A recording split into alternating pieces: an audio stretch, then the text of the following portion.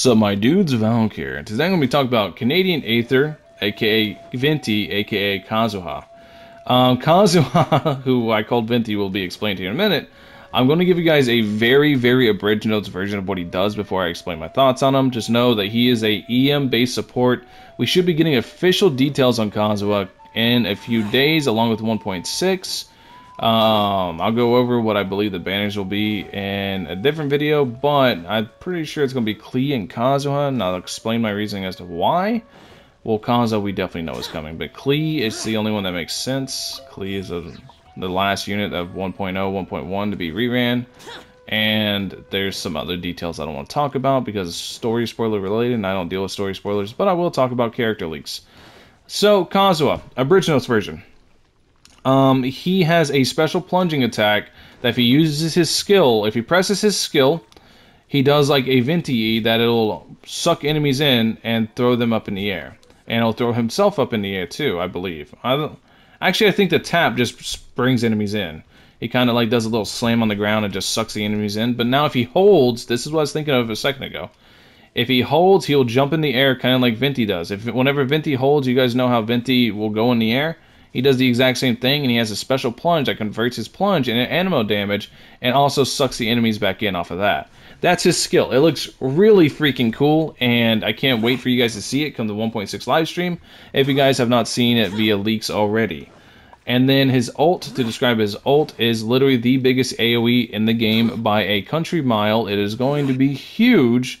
It's probably the size of a whole domain. He does like a little spin thingy with his sword, kind of like Eula's ult, like visually, but he summons a giant like vortex. It's not a tornado, but it's like a giant wind wall that circles around a huge area, and inside that area deals anemo tick damage that can swirl, and it can suck up an element, and it looks like it lasts for quite a while. Haven't seen the exact number. Actually, I can look at the exact number real quick. Duration is 8 seconds. 8 seconds is a pretty good duration. He's going to be kind of a mixture between a sub DPS and an off-the-field EM support, but whenever he hits C6, he turns into a main DPS. I kind of don't like that, but at the same time, that's pretty okay. And then the other thing is basically just him buffing the team through EM and elemental absorptions. Really pog. He's going to be a very good EM booster, kind of like Sucrose is. So he's going to be very cool. A lot of people are already shrimping for him. A lot of people already know what his skills look like because he's been mega leaked a long time ago. I'm just now covering it because he's about to be revealed, so I don't feel so bad about doing it. I'm not going to talk about numbers whenever it comes to his damage and stuff like that because that's all subject to change until the day that he drops. But just know he's really pog looking. Am I super excited for him? I'm actually not really that hyped for him.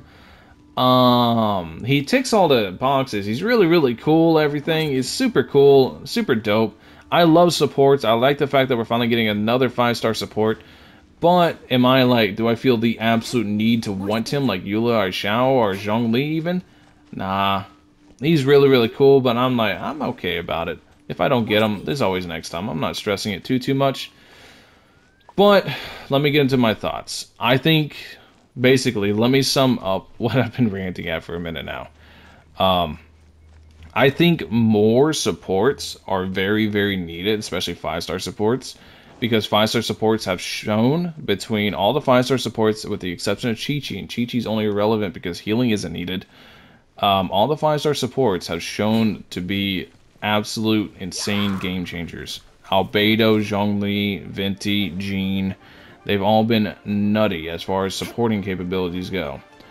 They've all shown to be absolute beasts at everything they do. So I think Kazuha is going to be a fantastic unit if I take the past in consideration. And visually, he's my second favorite unit in the game. As far as pure visuals go, the visuals of his skills look really cool. He almost gives Zhongli competition with his ult. His ult is visually satisfying as hell. But Zhongli's Meteor still wins the day as my favorite visual ult, and I think it's a really good step into the direction of what I like to call the weeby stuff. I think with Inazuma we're going to get a bunch of weeby characters, and if you guys have been on my streams, you know exactly what I'm about to talk about with this. And when I don't mean it in an insulting way, I mean it because I'm a weeb too. I love weeby stuff, I really do.